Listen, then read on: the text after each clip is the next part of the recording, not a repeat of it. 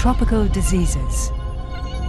How the Tropical Laboratory Initiative is increasing access to healthcare in low-resource countries.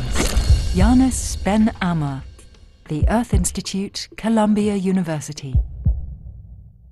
On November the 9th, 1989, I was 12, living in Tunisia, and I watched the event unfolding live on TV. The next day, I remember our history and geography teacher telling us that we'd need to change our books. Ladies and gentlemen, I want you to think about the last time you went to a hospital, the last time you had to go see a doctor.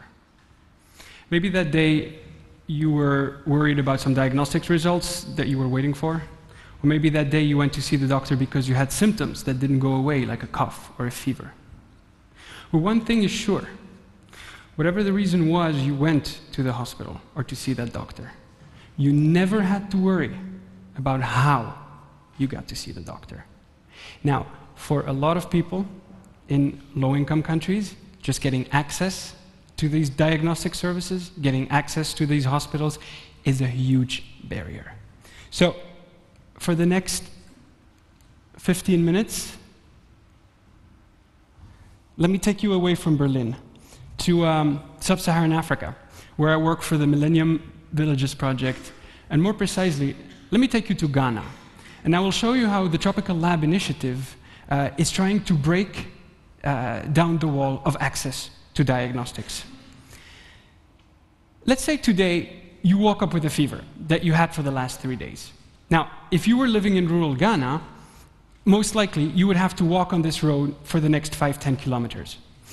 You're too poor to own a car. You can't even afford transport. Now, you think this is bad? Imagine if you had to walk that as a pregnant woman, as an old person, or just you're so sick you can't even walk. You think that is bad? That is not a river, ladies and gentlemen. That is a road during the rainy season in Ghana. So you see, access can be really tricky. Let me put this into context. This is a map of the cluster of villages where the Millennium Villages Project works in Ghana. And here, I am showing the 7 clinics that are serving the population. And then at the top right, you can see the district hospital. Now, at the beginning of the project in 2006, none of these clinics had access to diagnostics. So what that meant was, if you were a patient and you went to one of those clinics and you needed diagnostic services, well, you would have to go to the district hospital that had access to those services. Now, to give you an idea of the distance, if you were to go from the lower clinic to the district hospital, it would take you 3 hours by car, and this is only 30 kilometers. Now, what the Tropical Lab Initiative did is we felt that it was unacceptable that people would have to choose between wasting a day of their wage and have to choose between going to a clinic to get access to these life-saving diagnostics or life-saving treatment. So we did this in 3 steps. The first one, we added simple diagnostic tools in all of the 7 clinics. Now, let's see how this works. Now, remember this morning you woke up with a fever that you had for the last 3 days. You found your way to our clinic. What would happen to you?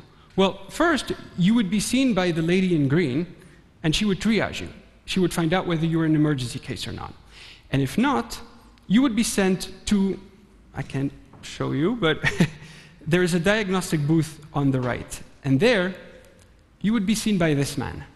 Now, this man is not a doctor. He's not a nurse. He is a health assistant that was trained in using those simple diagnostic tools. Now, what he would do is he would ask for personal information, and then he would ask your symptoms. And then on the basis of those symptoms, he would then choose what diagnostic test to give you. And you can see one over there. Now, because you complained of fever, he would automatically think about malaria. Now, this is the size of this rapid diagnostic test. Depending on the manufacturer, it costs between 50 cents and $1. It requires no training to know how to use it. A child could do it. And it takes 5 to 10 minutes. How does it work? Well, you would put 2 drops of blood in that little area where you see blood. I can't point, unfortunately. And then you would add a little bit of buffer down below, and within 5 minutes, it's an antibody-based test, within 5 minutes, you have an answer. On the left, you can see there's only a control band that appears, no malaria. On the right, you have an additional band, this person has malaria. And so just by introducing this simple test, we can now, right there in the clinic, put these patients on treatment without having to ask them to go for a day worth of walk. Now, some tests are a little bit more sensitive, like HIV, because there's a whole stigma associated to it. So those tests we obviously would not do outside in the common waiting room. So for HIV test, in this case, it would be a nurse who would deliver the test. After she's giving you counseling, you would be given the test, and then, based on the result, you would be given in counseling again, all in the privacy of this room. Now, rapid diagnostic tests are amazing, but they're not the only solution. Why is that? Because right now, we have rapid diagnostic tests for HIV, we have rapid diagnostic tests for malaria, for syphilis. We don't have any rapid diagnostic tests for tuberculosis, or for pregnancy-related tests that any pregnant woman needs to do when she's pregnant, during the course of what we call antenatal care. So for those tests, you need a lab. Incidentally, sometimes to confirm HIV, or to confirm malaria, or the absence of malaria, you need a lab as well. And so, after having introduced these simple steps within all of the clinics, which was step 1, step 2 was to bring a lab closer to the cluster. Now, if this is all that we had done, we would have just simply shifted the problem, right? Because all these people who live on the periphery, well, they would still have to find their way to the lab. So our solution to that, well, it's quite simple. Instead of having the patient travel, we collect the specimen, whether it's blood or sputum or stool, and we have that specimen travel to the lab, and the patient can stay at the clinic. But even if we did only that, it wouldn't be a solution. Let me introduce you to the concept of turnaround time. Turnaround time is the time that it takes from the moment that you, as a patient, give your specimen to the moment we, as a provider, give you back the result. Now, if this turnaround time is more than 24 hours, which it is more likely to be, the patient is not going to sit around in the clinic and wait, so they're going to go home. Now, if it took them already a day to come see you, you can expect that some of them are not going to come back. And so the next day, when we actually had those results available, there is no patient to put on treatment, even though we just got a positive result. And we thought this was not acceptable. And so, how did we solve this problem? By using one of the most amazing resources available in Africa right now, mobile phones. Did you know that more people in Africa have access to mobile phones than water or electricity? Now, how are we tapping mobile phones to reduce the turnaround time? Well, let's take again the example of you having fever. You took an RDT, it was negative, but the nurse, on the basis of your symptoms, really suspects that maybe you do have malaria after all. So we need to do microscopy. You would have to provide a blood sample, which she is currently collecting. And in the background, you can see there's a health assistant who is prepping the cell phone. Now, for those of you who are familiar with cell phones, you may be thinking, well, how are we tapping this? So we're using SMS. Now, an SMS is 166 characters. And for those of you who are using Twitter, it's just a little bit more than a tweet. Now, let me tell you that in just one SMS, in 166 characters, we managed to summarize all the information that's needed, from the name of the patient, to the test that is required, even to the insurance number. This is how that works. While the blood specimen is being taken, the health assistant is filling out the simple form. You see, and there are a certain number of fields. Now, I filled one out for you on today's date, and the syntax, the very simple syntax that is on this form, if the health assistant is filling the SMS out just like that, so the date, the sample number, the health ID. By the way, in our project, all of the patients have a unique health ID, which already summarizes their name, their age, so that is embedded within this code.